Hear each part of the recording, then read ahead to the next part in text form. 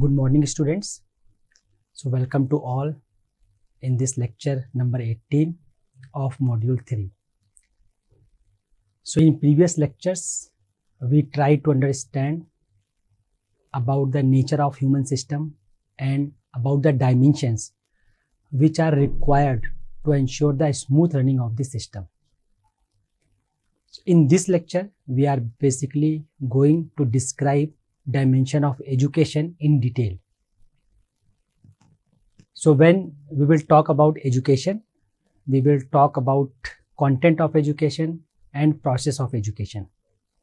So basically this lecture number 18 is devoted to the content of dimension of education. So we are going to study what would be the contents of the dimension of education required for a fulfilling life. So let's see what contents are required. So before describing contents of the education system, education dimension, let's study goal of education. So what would be the goal of education? So we can say that the goal of education is to ensure development of those abilities in individual which are essential for ensuring harmonious society and order. So basically, education has to ensure those abilities in individual which are actually required for a fulfilling life. So the goal of education is to facilitate the process of developing those abilities in individual which are actually essential for harmonious society. So we had initially recognized in previous lectures that the right understanding, right feelings and right thoughts at the level of self is an individual need. So it is a very important need to ensure right understanding, right feeling, right thought at the level of individual. So one goal of this education is to ensure right understanding, right feeling, right thought in every individual. Then we can say there is a need to develop the ability to right utilize our mind, body and wealth, means natural resources. So we can say the second goal of education is to ensure those abilities so that one can ensure right utilization of mind, body and wealth.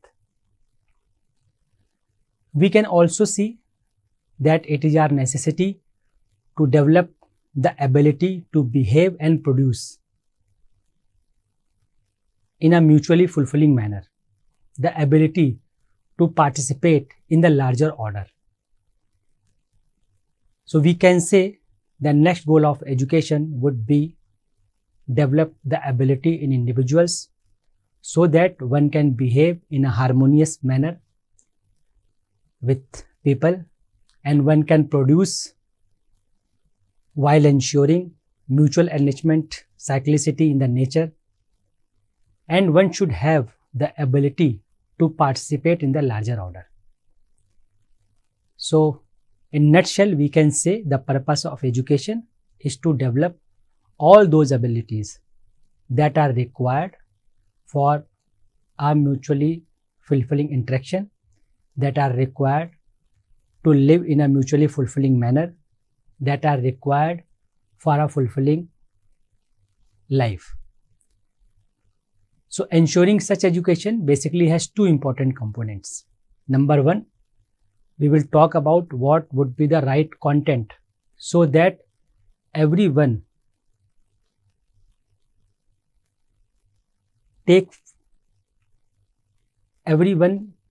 must ensure the ability that are required for a fulfilling life. Then next is what would be the right process of education. So all these 2 points we are going to discuss. So let's start with the content of education first. So content of education, we are going to find out those content of education that are actually required for a fulfilling life. So for example, mental education. So mental education is required for a fulfilling life. So mental education will ensure clarity of our goals, programs, etc. Knowledge of keeping activities of the self in harmony. So basically, if we have this mental education, then this education can ensure the clarity in individuals for their goals and programs. This education can ensure knowledge. This education can ensure awareness in the self, keeping all activities in harmony. So that's why this education is required for a fulfilling life. So once one goes through this kind of education, he would be able to himself keep in harmony. He would be able to visualize goals, personal and at the level of society. So this is the importance of mental education. Next, we can talk about behavioral education. So next important content of education is behavioral education. Because for a fulfilling life, a mutually fulfilling behavior is required. So we talked about in previous lectures about established values, about expressed values, about justice, which are required for a fulfilling life. So this kind of education is also required so that one can improve his or her ability to ensure a mutually fulfilling behavior in relationship with human being. So with mental education, this behavioral education is also required. Next, we can talk about health education. So in health education, self-regulation in the self, intake, daily routine, etc.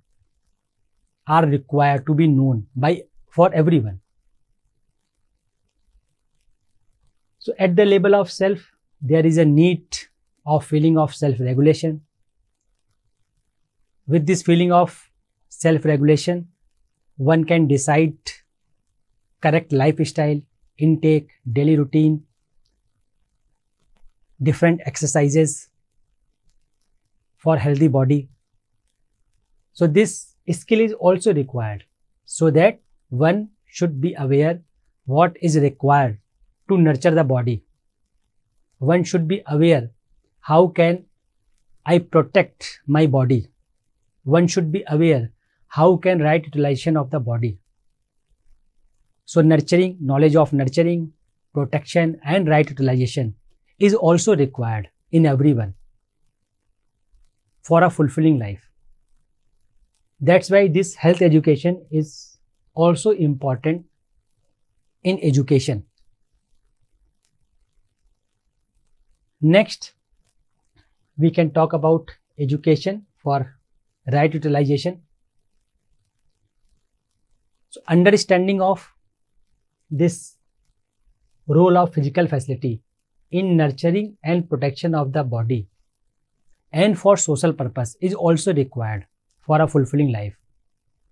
So one should be able to ensure right utilization of physical facilities. So right utilization means understanding of enrichment, protection and right utilization of the body. So once one is able to ensure enrichment, protection and right utilization of the nature, physical resources, then only the physical resources are available generation by generation. So the education which ensures ability of right utilization of body, right utilization of mind, right utilization of physical resources are also required for a fulfilling life. It means such kind of education is also required to ensure human order, to ensure harmonious life. Next, we can see the education for production. So, physical facility plays also an important role, because for nurturing the body, physical facility is required. For running the system, various physical facilities are required, and that comes from the natural resources. So, education that tell us about production, the processes of production, such processes through which one's need is fulfilled and mutual enrichment of rest of the order can also be ensured. Such kind of education is also required. So there is need for education which can tell us about production processes, which can tell us about ethical production processes, where nurturing of human being and nurturing of rest of nature is also required. So if we ensure such kind of education, then ethical production processes can be ensured in the society. Then we can talk about education for participation in the system. So understanding of the human order, learning and practicing the processes and skills required for participation in human system is also required. So this skill is also required in everyone, so that one can understand the whole human order, one can learn, one can practice the processes and skills which are required for participation in human system in larger order. So all this should be the content of education. So what would be the content of education for a harmonious society, for a human order, for a fulfilling life? So mental education, behavioral education, health education, education for right utilization, education for production, education for participation in the system is required. Now you can think of it, you explore it, whether all these kind of education is required for a fulfilling life. What would happen if we miss any of this content? And what else is required if we fulfill all this content in education? So all these you have to investigate in yourself. So visualize a harmonious society and explore in the context of education system what should be the contents of education, so that everyone's desire for fulfilling life can be ensured. So the proposal of this course is, if we ensure these contents in our education system, then an environment for harmonious society can be ensured. So let's move. Then what is the significance of the current subjects?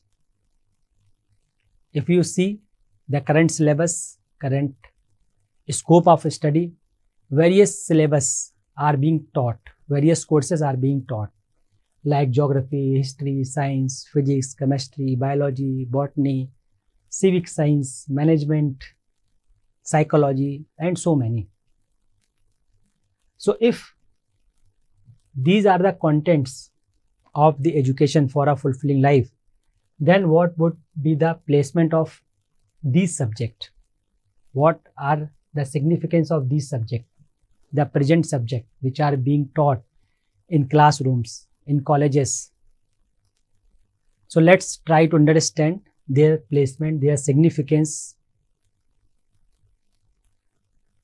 So for example, geography. So if we look at geography, what would be its significance?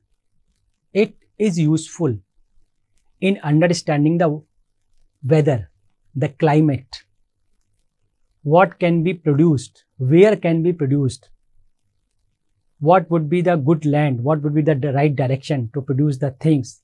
All this can be studied in geography. So basically geography can be studied from the view of the production, because production is required for a fulfilling life, and study of geography can help us which crop is required in this season, in this geographical area, etc. All this can be studied in this geography. Similarly, if we look at history, so what would be the role of history? When we go to assess human endeavor, then we can see, then it is necessary to know its historical perspective, to know how things have developed. So the role of history is to take inspiration from the past, inspiration in the right direction. So we can evaluate what was happened, what efforts had been made for a harmonious society, for relationship, for a civilization to be in harmony.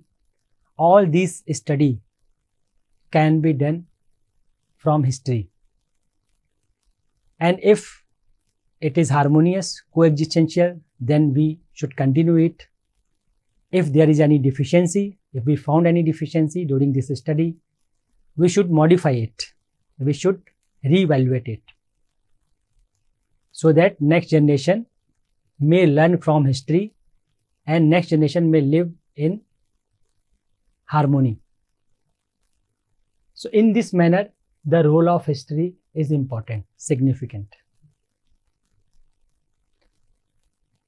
Now let's see the example of science. So science is basically to understand the laws of nature. What are natural laws? We can study under this science. So this study can help in two ways. Number one, it helps to maintain the cycle of nature, and we can also learn and understand different methods of production. So with the science, we can study all natural laws, and while producing things, while designing things, we can ensure those laws. We must ensure that those laws are not disturbed, while ensuring our creativity, while any inventions, we should be aware what are the natural laws that have to be preserved. So all these study we can do in science. Science can also be studied according to the order established in nature. So it is categorized as bio-order and physical order. So bio-order is subsequently divided into botany and zoology.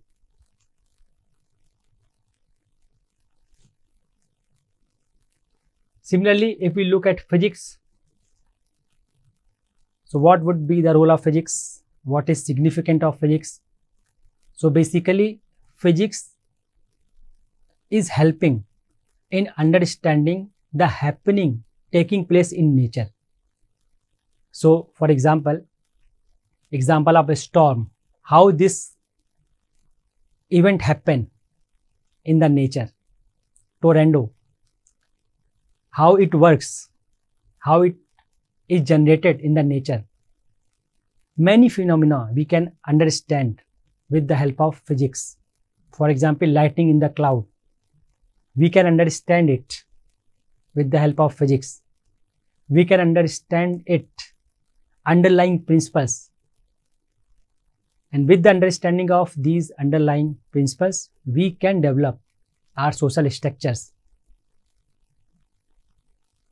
So basically, the phenomena that occur physically are placed under physics, and the events that occur chemically are placed under chemistry. So if we look at chemistry, this is a study of chemical activities. Okay.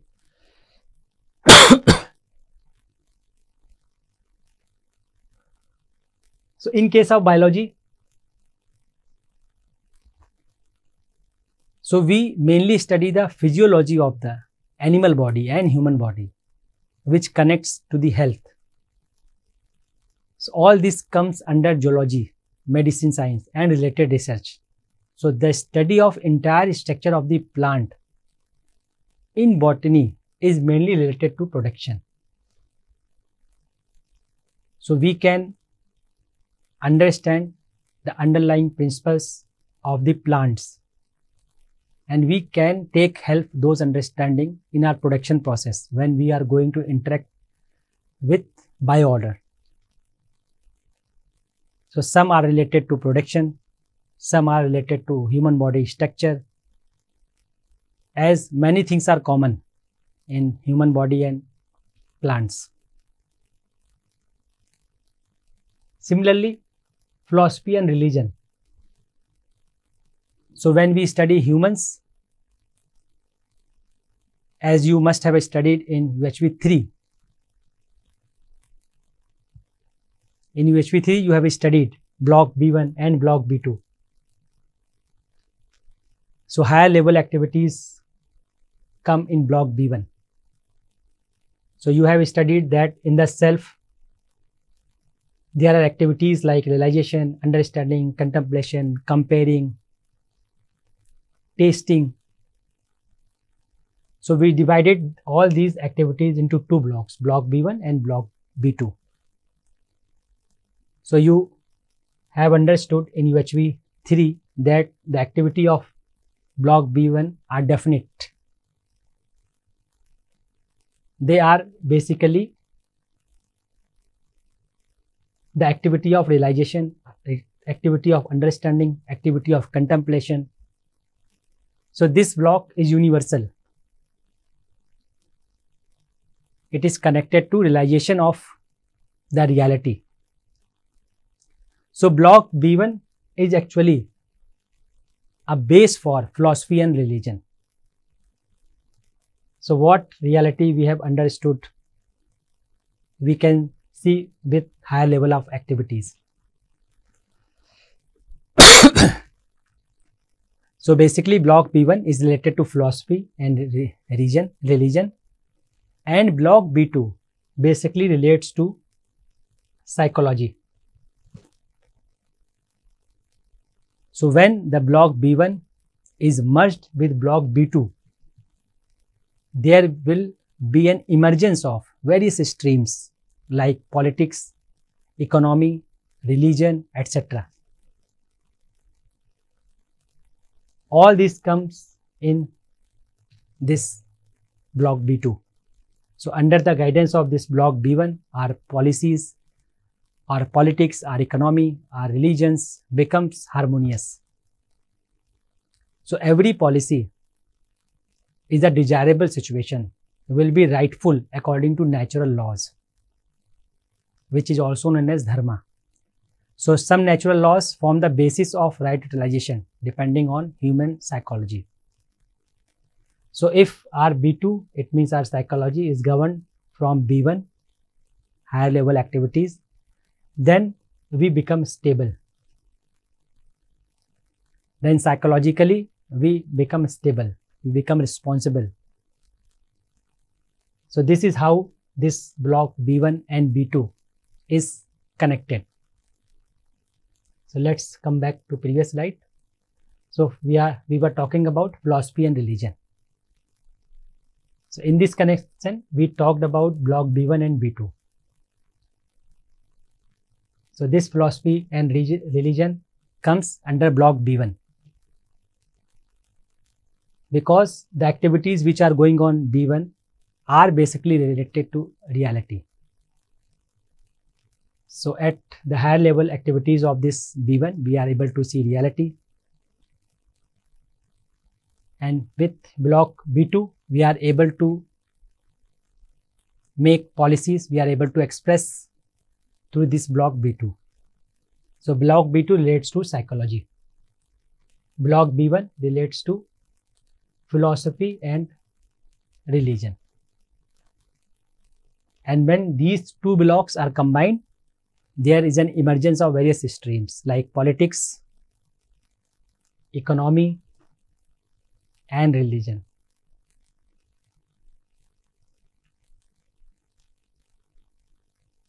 So based on this universal religion, which is actually based on reality, philosophy and psychology, we all will participate in larger order. And this participation in larger order will actually help in making the undivided society.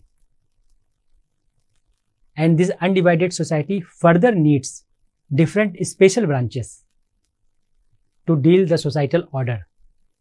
For example, political science, management, technology, etc.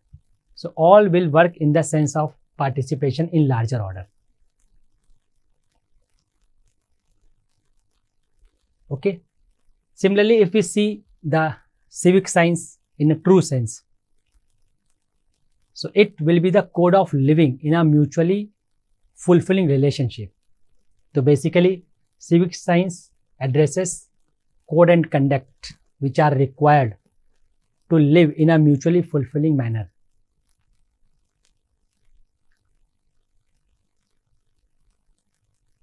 If we talk about mathematics,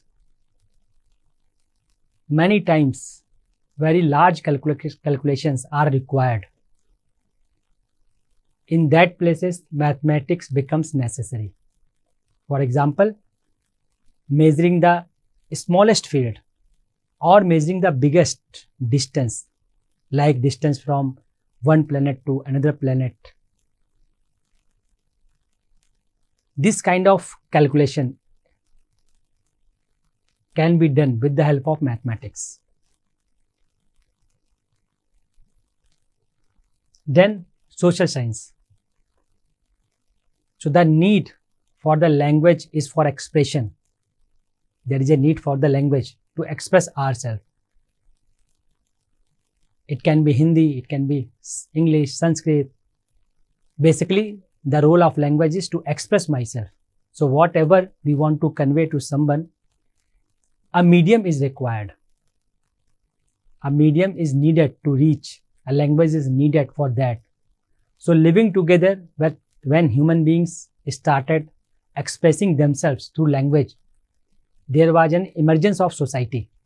And this society gave birth to social sciences. So when we further extend it in the form of history, civic, geography, we can extend it. Political science became the sub-branch of civics, and its further extent and gave birth to law. And it can be extended to any extent, but at the root of this, all these expansions, a basic understanding to live in harmony at levels is a must. So I hope you have understood all these subject and its significance in the whole existence. So all these subjects are required, but we have to place them correctly. We have to place them orderly. We have to place them in the context of fulfilling life, in the context of harmonious order. So I hope you have understood all these, the significance of all these subjects. You can also think of, is there any subject which is not addressed here? You can make list of such type of subjects. Then you investigate what would be the significance of those subjects. And you can also evaluate what are we doing today with this subject. So we give you a proposal with the right place of these subjects. You can further investigate it, whether these significance are described correctly or not. So you can make your observations regarding this. So let's move towards this diagram. You have seen this diagram many times in UHV 2, in UHV 3. And this diagram is described many times during UHV courses. So this diagram is basically of this existence. So you have studied about existence, is a submergence of unit and space. In unit, you have studied material and consciousness, physical order, pranic order, animal order, human order, all this you have studied. And finally, it gets connected with the self. Because in this existence, the self is the knower. The self has to understand all these existence. Now we can place all the subject in this chart. So whatever I have described just now, we can place all this subject in this chart. So for example, B1 is related to philosophy, then B2 is related to psychology. Then if we are talking about behavior, then management, sociology, civics are required. Similarly, in pranic order, we can keep botany, zoology, medical sciences, etc. When we are talking about material order, we can think of physics, chemistry, etc. So you can think of this placement. Now let's talk about infrastructure of education. So if we require such kind of education, then there is a need for infrastructure. So a lot of infrastructure required, like building we needed resources for production. In fact, resources of production are needed where the child can learn and do some production along with under the guidance of teachers. So in present education system, we can place the production system also, so that while learning, the student can learn production processes. So it will be a practice learning for students. And production is also required for teacher because he or she is devoting time for the education system, which is basically a social work. And with this, we can learn lot from our tradition. From our tradition, we can learn what our previous generation had done, has achieved in the context of this human order.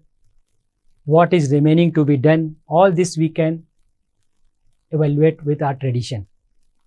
So there are many efforts had been made in tradition to ensure harmonious society. We all can learn from them.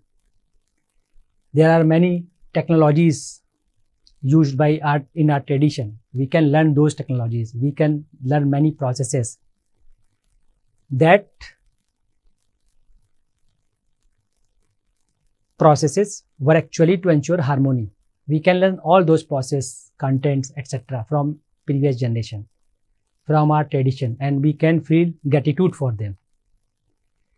So with this, we can sum up the whole lecture. So in this lecture, we basically talk about content of education. And we talked about mental education, behavior, health, utility, etc. So with this view of holistic vision and human goals, we also talked about significance of current subjects.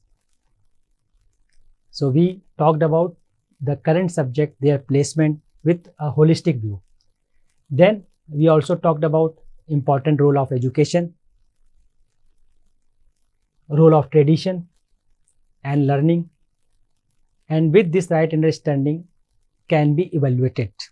So in education system, there is also need to evaluate whether the student have got right understanding or not. And it can be evaluated in terms of lifestyle, habits, utilization of natural resources, their living, etc. So that's all from my side, students. Thank you very much. Have a good day. Let's meet in next lecture where we will discuss about education process. Thank you very much.